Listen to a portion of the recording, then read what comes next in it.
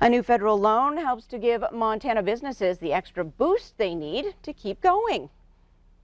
Today, Senator Jon Tester announced a $1.9 million loan to develop renewable energy systems here in Yellowstone County. This money is part of the USDA's Rural Energy for America program. It will in part fund the purchase and installation of a wind turbine, which will generate enough electricity to power 487 homes. Energy supplier 2. Wind, Broadview East, says it intends for the project to benefit and grow the agricultural economy in Broadview, Montana. Senator Jon Tester also has a bill on its way to the president's desk. If Trump signs it, it will guarantee basic quality standards for phone calls in rural Montana.